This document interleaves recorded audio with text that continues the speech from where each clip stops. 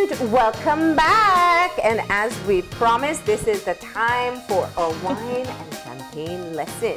We have with us our friends from Karl Menzies, specifically from their beverage division. We have Karl and Wade, and we have Michael Fuller. Good morning. Good morning, guys. Good morning. Hello. Okay, so just when everybody thought they were getting back into work mode, we're talking about the next upcoming party, right? Absolutely. Bright and early Wednesday morning. Yes, and people only have 3 days to select their champagnes. That's true. So, I know that you guys have pretty much been schooled on how to help people pick this best possible sparkling wine and champagne for themselves, right? Oh yes, somewhat yes. Somewhat. We'd like to think that everything that we have is amazing, so we can't tell you what bad and what good, because all ain't good. You trying to stop me from saying which one tastes bad? No, they don't. The good part about it is that wines, and particularly champagne as well, tells about a person's personality. Because what I like, you might not like. So it becomes a part of you because it comes from within you. You know what you prefer to drink. Yeah, everybody has their personal preference. Now, where do we start? I see so many bottles in front of us. I see pink, orange, black top, even a yellow top. Yellow, green. Is that how we distinguish them? Well, we have, so champagnes, people normally get confused that champagnes in general means sparkling wine, but champagnes are specific from France. Apart from that, we have Proseccos, which are specific to Italy. From Italy. And Cava is from Spain. And in general, a sparkling wine can be from anywhere else. Yeah. That's true. So it's like geography lesson too. Can only be from France. Yes. If it's from that specific region. Yes. So when you're being served a sparkling wine, it is essentially the same, just not from that region. Yes. There you go. So but when somebody says, do you want sparkling wine or champagne, and you say you're joking? They're trying to fool you. Well, like you said earlier too, it's a good time to take a break, you know, to unwind, figure out what you want. So we have a wide selection from all over the world today. Maybe we can start with Italy.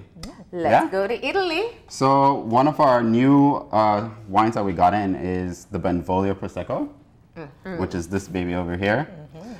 This is really, really, if you like a lot of bubbles and if you like a lot of popping in your mouth, this is the go-to. Okay. Yes, it has hints of citrus in there, some honeysuckle. Honey and fresh flowers. Yes. Yes. Absolutely. Look at her face. That sounds like Is that your favorite? Yes, that's one of my favorites. You know when you get a new toy for Christmas and you feel excited about that? That's kind of our new baby, you know? That's the baby of the bunch. Okay. Absolutely. And so this is one that people can be able to, and I like what you spoke about. You know, it's all about the bubbles. That little mini explosion in your mouth that you feel with every sip. It's delicious. Yeah. Absolutely. And some of the key things to look for when you're choosing a champagne, if you're not into that much bubbles, you might choose the Frizzante. If you like the bubbly and all the excitement getting from opening the bottle, then you'll choose the Spumante. That's the difference. The Spumante has more bubbles and the Frizzante not as much. Could you repeat that? The Spumante has more bubbles and the Frizzante doesn't. It has it's the same bubbly effect, but not as much. Yes. I like bubbles. Yeah. I know that one I know. So we have that category, right? It makes it feel like a celebration. Absolutely. Right? In one bottle, you can find over 1 million bubbles in there. Wow. Yeah. And it looks fancier too. 1 million bubbles. Exactly. And let's say you open a bottle and you're not finishing it today, which we don't recommend, you know. If you open a bottle, you finish it. But let's say you have a little bit extra in there and it's been sitting there for 2 days, drop a raisin in there and you get back your bubbles again. Oh. Absolutely.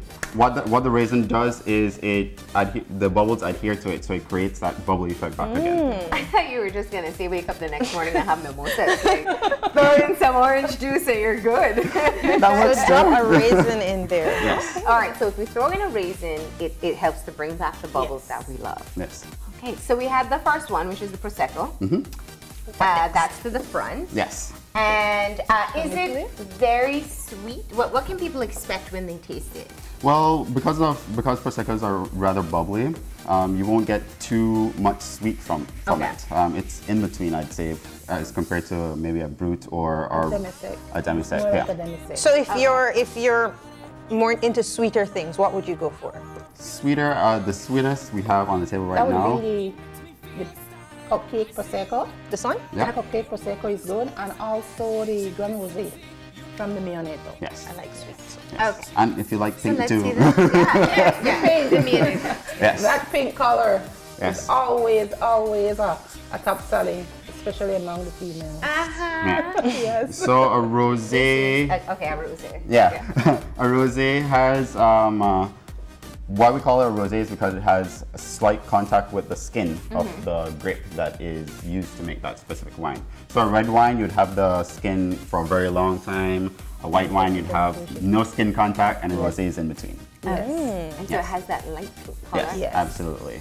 Another rosé, apart from the Mioneto that we have here, is the Luc The Luc Belair, Belair. which is also a favorite amongst our customers. And that is also sweet. Okay. Yes, this is one of the sweeter champagnes that we have. But not all rosés are sweet. Sweet. No, not all. Yeah, yeah. And let's talk about our cupcake. Yes. People just like buying it because it says cupcake. It says cupcake. It does not taste like a cupcake. I know. Let me mention that right away.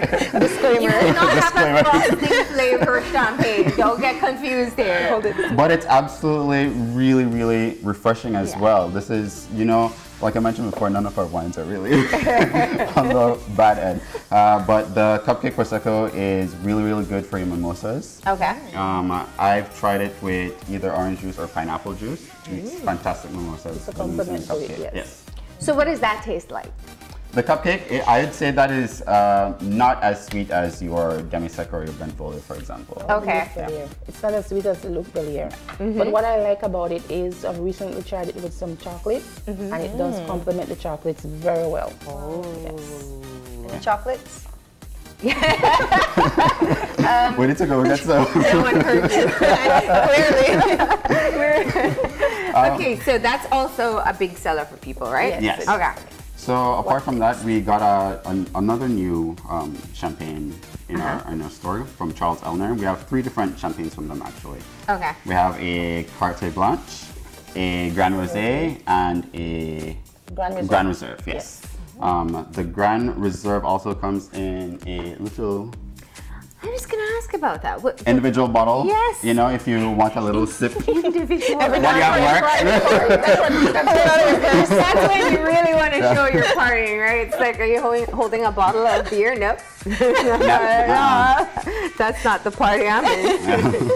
So this is a Grand Reserve. This is a Brut, which means?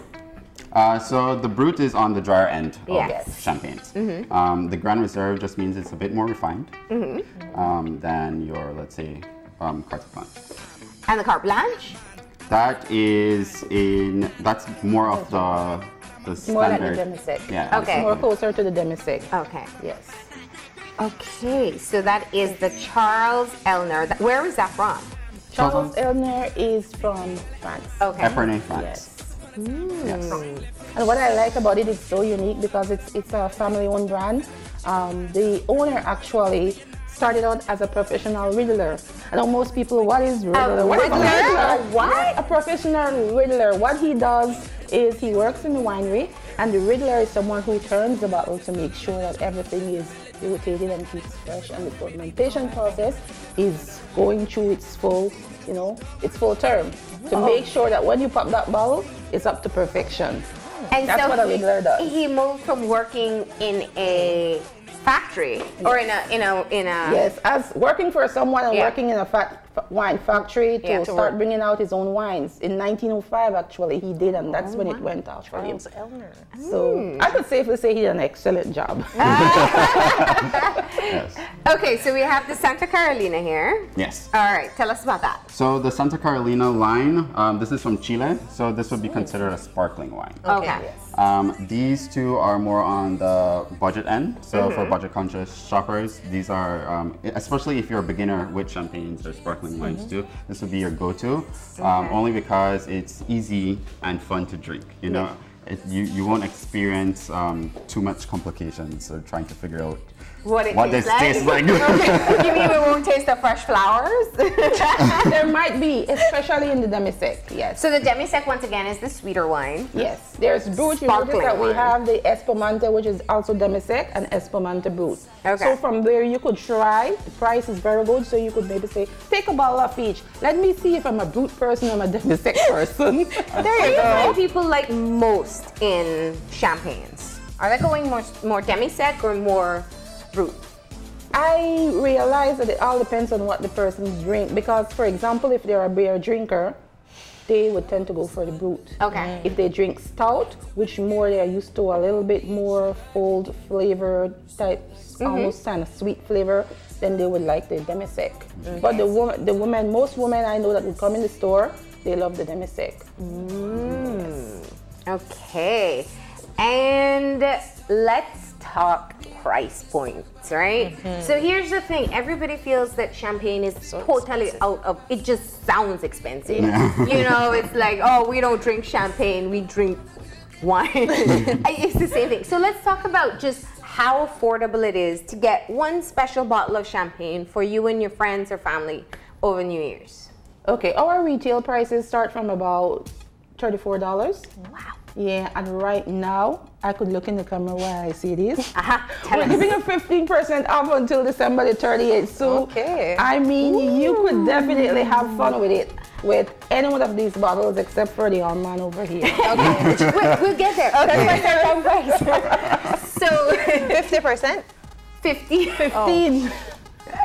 It's okay. I think Ms. Mala just something that will discuss. I think we have a 50% that I'll discuss with her shortly. Okay. Oh, good. So at $30+, it's about the cost of a bottle of wine. Yes. So you can be able to get a bottle of champagne. That's just to switch things up and, you know, feel all festive for New Year's. Yes. So those would be what?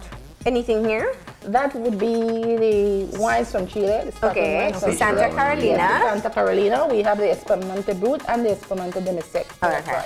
So let's rank them in terms of price, right? So we'll start here. This is your more affordable option, right? Like your entry level. You want to taste it to know what you'll invest in later, right? Yes. Oh, here. There you go.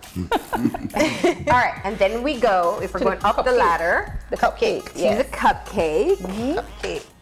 You just want to buy that because it says cupcake. And that's how I feel. Even though I know it won't taste good. You might be surprised. You can fool people and say, here, have some frosting. And then we go to the Mionetto. The Mionetto, and then the Grand Rosé followed behind in pricing. I can't read it. I can't see it. Okay. That's the first one, yeah. This one? And that would average about?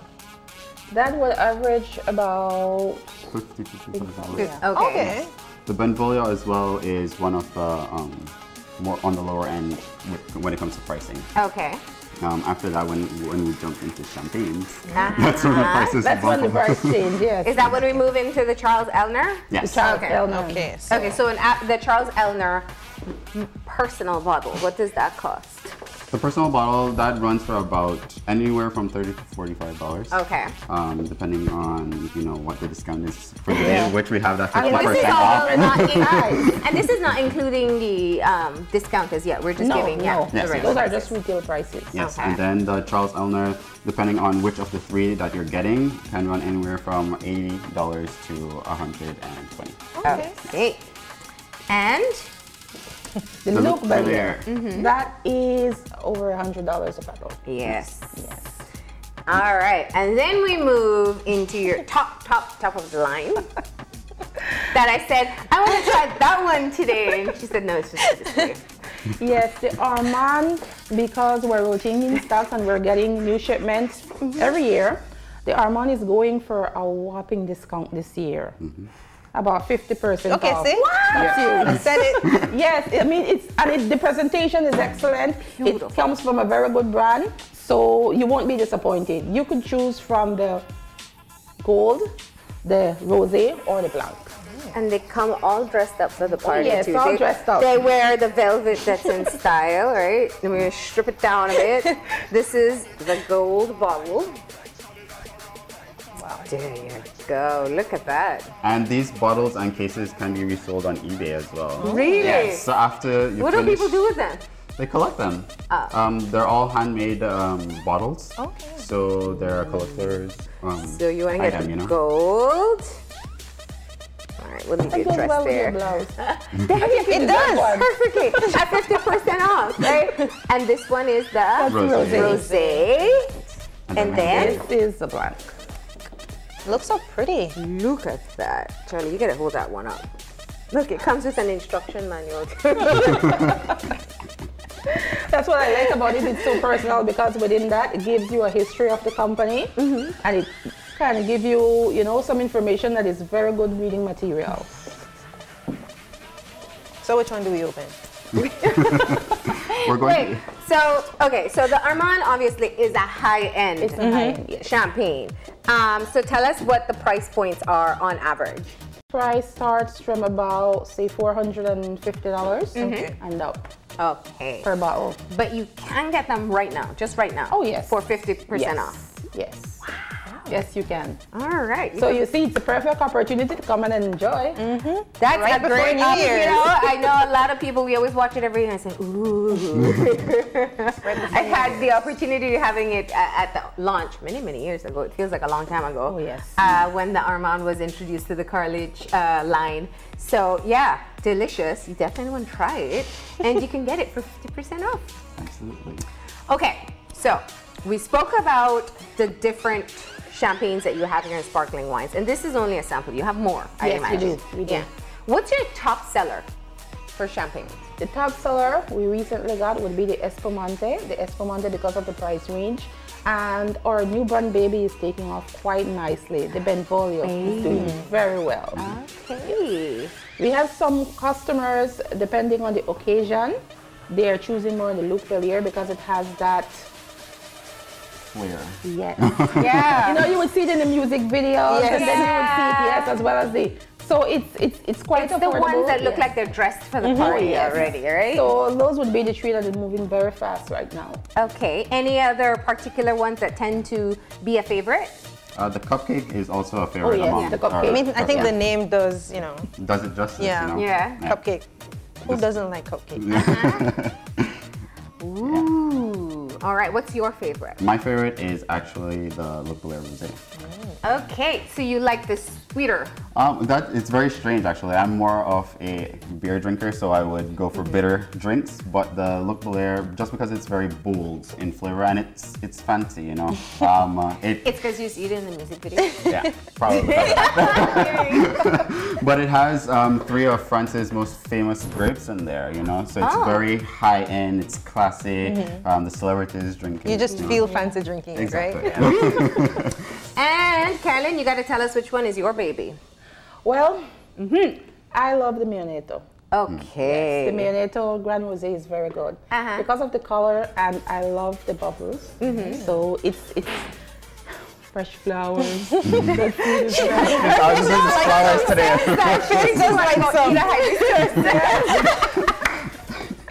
That one is absolutely my favorite. I love drinking it. I just love watch all the bubbles floating up and the color. Oh wow! I'm sorry. What I don't color need to is be too it? excited.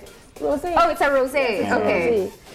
So that's also something. Let's talk about that. How do we come up with these particular flavors? What does oak taste like, or fresh flowers, or fruity, or citrusy? You know, somebody tasted it and it tastes like alcohol and bubbles. You know, especially I mean, for them, they're not experienced. We're not experienced. We don't know. How do you distinguish the flavors that are in them?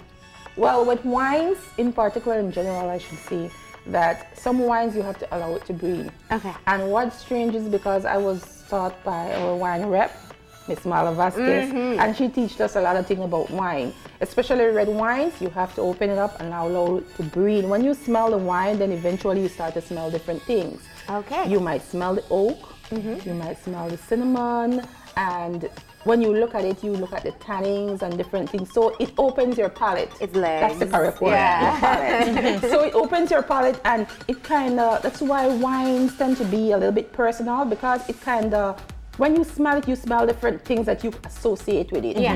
You know, you might smell grapefruit, and for us, even though they probably don't have golden plum in their area, when you open it, you might, this reminds me of golden plum. You know, so it's so amazing and it's so personal. That's what makes wine special. Yeah, yeah. And it doesn't matter. I mean, it could be a very expensive wine, and you may love it, but I don't.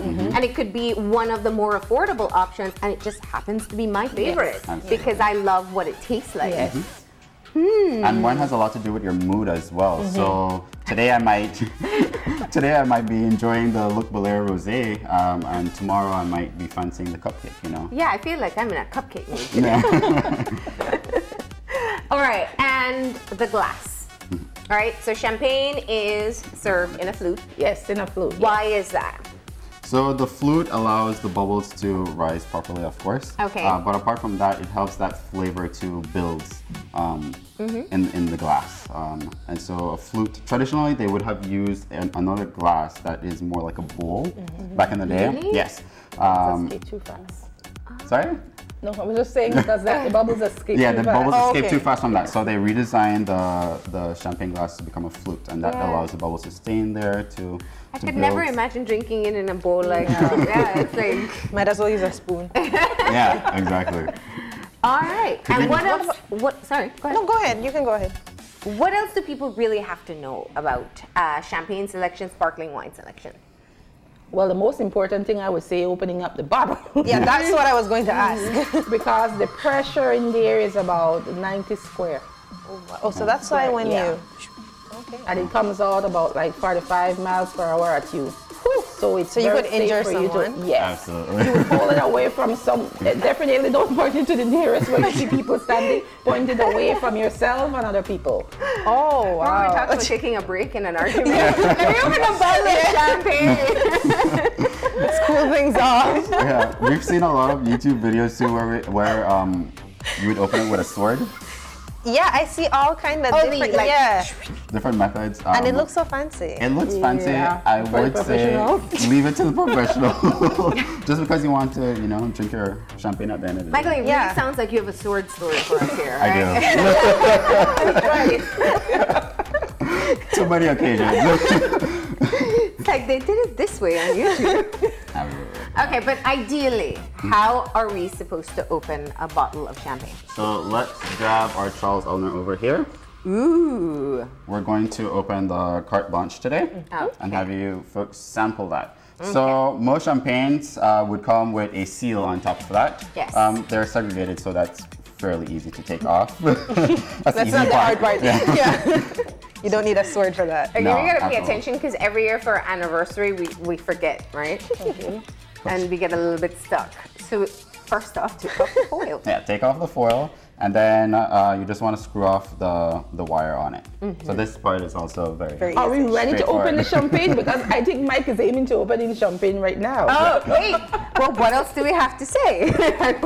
So This is very simple as well, right? Yeah. So I want to tell you the joke about it, right? Because we once tried to open a bottle of champagne on the show. I won't even say who, right? If you remember as a viewer, that's, I'm not saying.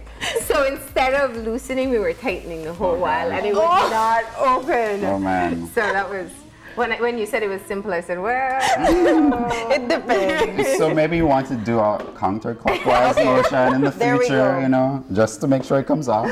Counterclockwise. Yes, the corks too for champagnes are very different than you would find in your standard wine. This is just to hold that pressure in securely, you know, because a normal cork would sometimes let air come in or escape. But these corks are specific to champagne just because it seals it really properly. Yeah. I'm not going to aim this at any cameras or anybody today. Yes. so do you want that big pop? Do you want that pop and flare of Oh, with the champagne? pressure, it does come out. Okay. It comes out every time. Yeah. Yes. Okay. I'm going to use a cloth to open this today just to make it more safe. We appreciate that. Yes. Okay. So let So me. tell us what you're doing, though. Is So- it safe for me to stand here? Yes, absolutely it's safe. So what you want to do, again, not a counterclockwise turn for this one, but Okay. maybe a clockwise turn. Okay. And you just want to allow pressure on top Okay. and turn while you're lifting. Woo! There you go. And that is the sound of a party. Yes, that's when you know the party really begins. Uh-huh. So let's have you ladies sample Teach it. us how to pour now. This is 101. Yes, Yeah. absolutely. So for pouring champagne, for red wine, let me jump to that first. A red wine, you want that to breathe. You want the flavors to escape, right? So you would pour that directly straight into the glass so that the flavors bounce around. And the glass would be different too. It'd be more open, allow air to circulate. With a champagne, because you want to preserve the bubbles, you want to tilt. Yes. So you almost like you're serving a draft beer and you don't want that foam on top. Yeah. Yes. Yeah. So we want to just tilt this slightly and pour very slowly, just to avoid too much foam on top. Foam is also not a bad thing because the foam will help preserve that flavor in there and not have all the bubbles escape. Okay. So that's fairly fine to have some foam on top. Yes. So that is one successful pour. One successful pour. Let's do another. It's 4 of us, so you get to try 4 times. 4 times. I might fail on the 4th. No reason to fail. No swords. So you guys had a champagne tasting the other night. Oh yes, Tell us about that. That was a huge success. We have had tastings with the Benvolio and the Charles Elner champagne. Yeah. And it went off. People had loved it, and we had Mojo chocolate there as well. So that's when I found out that it was very delicious with chocolate, because we had people complimenting on both parties of the chocolate and the wines and the champagne. And it was good because they found out the difference. Most of them already knew what they liked, but when they had the opportunity to try something different, immediately we knew exactly which one would be the best seller among them. Yes. So that was a very, very good. And what was the favorite of the bunch at the champagne? That was the Luc Belair and the Benvolio. Okay. That's where we're getting the research from. Yes. And I think a lot of people don't realize that you do have wine tastings every now and again. Yes, we do. Yeah. We do. And people just have, how do people know if something's happening? If you're interested, we do have our Facebook page. We do have our website that we announce whenever we're having a special event. And if you're interested in joining and attending our wine tasting, you could just sign into our constant contact, and then Mike here is the one who handles that part. Yes. So you could sign in, and then he'll send you an invitation whenever we have. What's good about it is that we kind of tailor to different people, we'll group different people together, depending on what they're having, what the event is. And that is good because you end up, learning more, and then you meet people that, you could have conversations. So that is always good. You can invite over later for wine. Absolutely. It's really interesting too to see targeting different types of people and having them socialize together with the types of wine that we're presenting, just because this set might enjoy, like Miss Caroline said, the rosé or the Benvolio better, and we put another crowd together and they might enjoy the Charles Elner, So it's very interesting to see what types of people enjoy what types of wine. And I'm just noticing your shirts. Yes. Oh yes. Trust me, you can dance. Absolutely. Sincerely wine. Sincerely wine. We have a really interesting campaign going on right now too for the beverage division, where we're asking customers to make a simple choice and look for the label. Oh, okay. So once you see the beverage division label on a bottle of any beverage that you're seeing in the store or in our store, you know that it's top quality. Yes. Quality approved by the team of Karl Menzies. Because we have so many options, there are so many options out there. You might be overwhelmed when you're in a store and like, okay, what wine do I need to get today? Look for Just turn that bottle over, look for the label, the beverage division at Karl Menzies label, and your choices. And I have to tell you, I mean, if you're gonna pick up a bottle of wine, go to the beverage division. You go in a supermarket, there's so many options. You have no idea what to get. And so I know a lot of people just go off price points and colors and labeling. But if you go into the store itself, you have Ms. Mala there most of the time. You guys are there. Or Javon. And you can have so much help in your selection, whether you're going sweet, dry, party, alcohol content, everything. And of course, price point as well. Yes. Right? So what's the opening hours for the beverage division leading into New Year's? Okay, we'll be opening from 8 in the morning until 12. Close 12, open 1 until 5. But on Saturdays, we go from 8 straight through until 3 o'clock. Okay. So you can pick up that special bottle. Oh yes, of course. With your 15% discount. 15%. And Or 50. Yes. If you've always wanted to try it, this may be the time. Absolutely. in time for New Year's. Okay. So I think that we should have a grand toast. Okay. Toast in the new year. Let us be the first. So teach us how we distinguish the flavors now. You know, all my wine lessons are from Karl Menzies on the show, right? We're gonna learn a lot. It might be overwhelming too, right? With all the information. But if you can notice already, if you're not even bringing it to your nose, you're noticing some honey in there, some wheat almost in that flavor. That's the flavors I'm getting at least. Yeah. But in general, you would want to bring this up to your nose, give it a quick whisk across the nose, and have those flavors bounce. It looks like she's ready to taste now. I'm letting it. What flavors are you getting from it? The alcohol and bubbles. Go straight to your head, no? No, it actually smells. I can't quite put my finger on what I'm smelling. Yeah, what you said. That's true.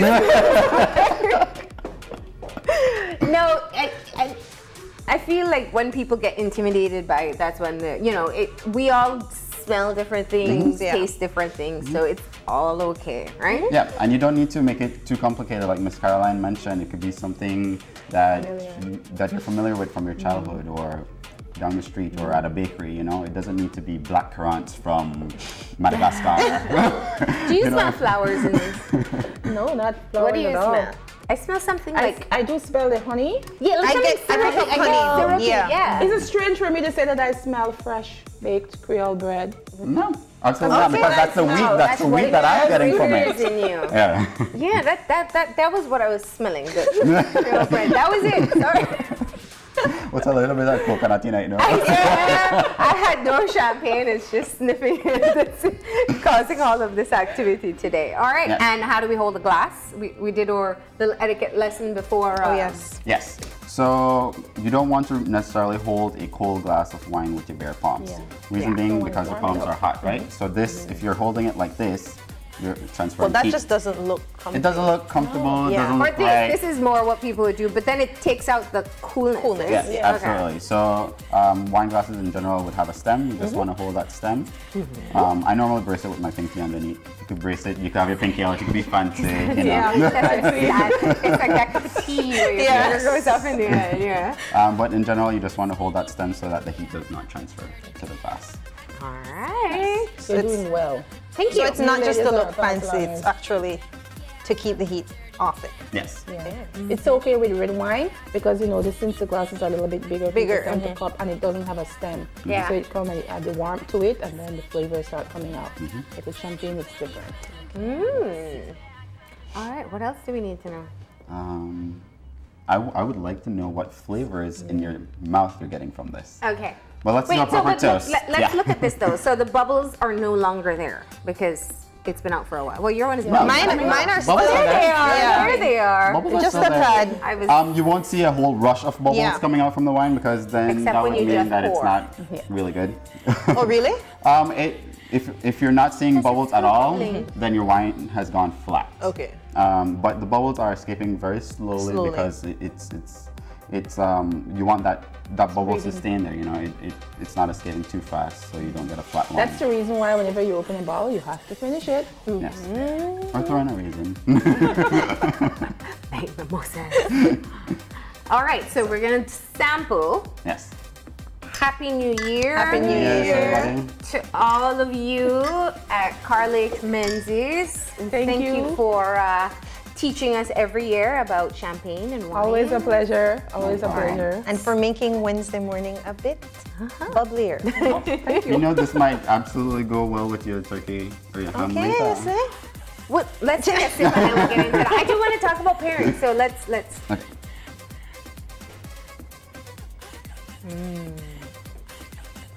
I love that feeling. That's what I love.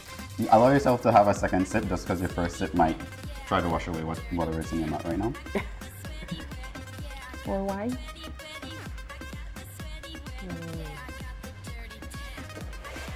What are you tasting?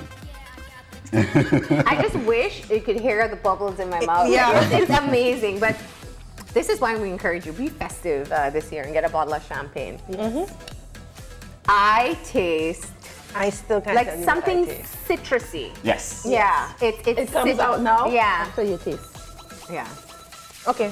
It's This is that, like my fourth. go ahead, you need more to taste it. All that creativity will flow. Yeah.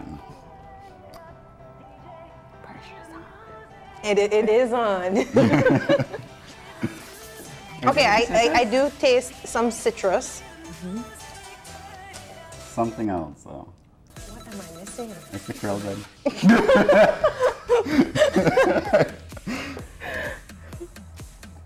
I feel like I'm feeling this test. I did get citrus.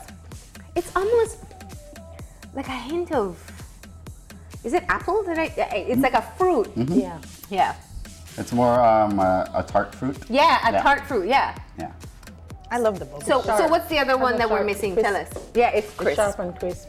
Well, from this, because this has a lot of Chardonnay in it, you'll probably get some oak or butter in there. That creamy taste on your tongue afterwards. Yeah.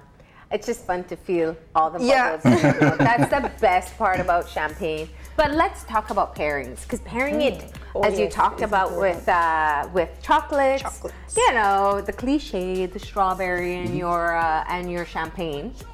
How do you figure out what to bite on when you're having champagne? What's the best?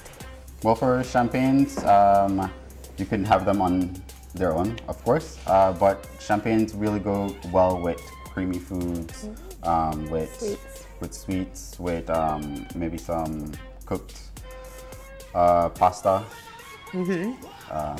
and of course chocolates. The chocolates really bring out the flavors of the champagne very, very well. Okay. I think everybody's feeling the champagne. Look at them out there. I'm just so happy right now. This is the way to start your week, right? I'm kidding. But all right, so we spoke No, about but it is. It is. Did you taste your butter? Sure. Sure. All right, so once again, you have a full line of sparkling wines and champagnes available. And so everybody's had a basic lesson. You can go for the dry, which is more the brut. You can go for your demi-sec, which is sweeter. It's not very sweet, but it's not very sweeter.